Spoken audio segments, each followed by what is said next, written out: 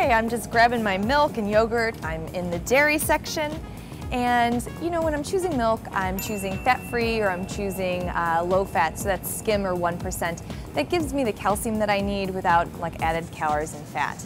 Now, when you're choosing yogurt, you have some options. You can either do like a low-fat yogurt, so you just see on the front it says low fat, or you can do a light yogurt. And light just means that it's lower in calories. There's a sugar substitute that they use to keep the calories in check.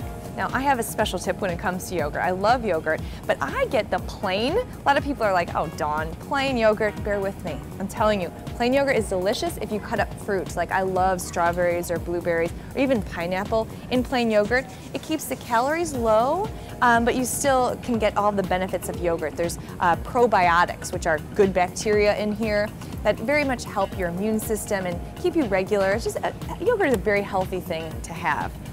Now, when you're choosing cheese in this dairy department, just make sure on the right-hand side that you see saturated fat under 20%. That's a good rule to kind of keep that saturated fat, which is not so good for our heart, low. So this one says 18%, it's less than 20, perfect.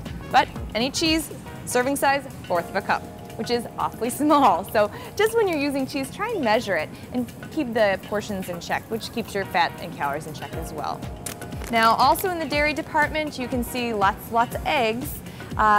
Eggs can come in these containers here, and these are primarily egg whites, and that's good for somebody watching their cholesterol.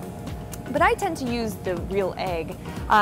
Egg yolks, or the yellow part, are actually very high in vitamins and minerals. So I like to use the whole egg, but the yolk is also where a lot of the saturated fat and cholesterol is.